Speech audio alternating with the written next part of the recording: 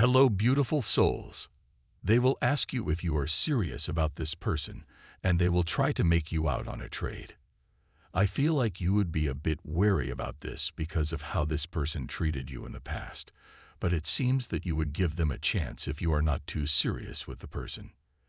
The third party is cleverly using this weapon to keep your loved one under their control. Whenever your loved one tries to break free, the third party reminds them of the bad things that could happen, making your loved one feel weak and trapped. They are afraid of others leaving them, and this person has a tendency to put up walls, keeping others away. But it doesn't mean that this person doesn't have warm love and tender care for you in their heart, because they do. In fact, this person thinks that if soulmates are a thing, you are their soulmate. They have a connection with you that they don't have with that many people, and they want to be the best person they can be for you.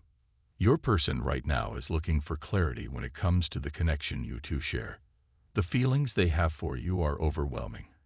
And for some of you going through a rough patch, they are feeling a lot of hurt right now.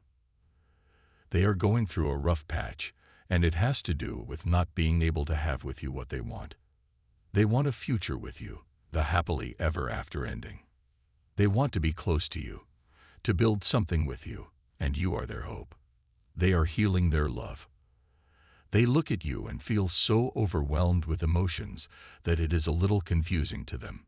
This is not someone that ever felt this strongly about anyone ever, and not someone that has ever felt this strongly and intensely about anything. You overwhelm them all of a sudden. You are all this person thinks about, not exactly like an obsession, but you occupy this person's thoughts, their daydreams, their plans, and they have a really beautiful idea of you. It's important to understand that this behavior is not a reflection of you, but rather a result of their own personal struggles. In terms of your future together, the card suggests that forgiveness is key. If you are willing to give this person another chance, there is potential for a deeper connection between you. However, it's important to take things slow and make sure that this person is sincere in their apologies and actions. The card shows that there is a heavy burden on the divine masculine. He is currently in a karmic relationship that is causing him a great deal of pain and turmoil.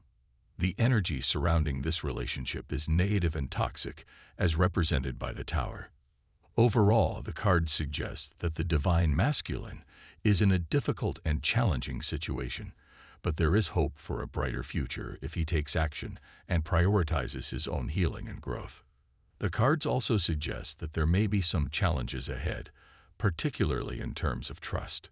It's important to listen to your intuition and take things one step at a time. If you are willing to put in the work, there is potential for a beautiful future together. From Divine Muscular.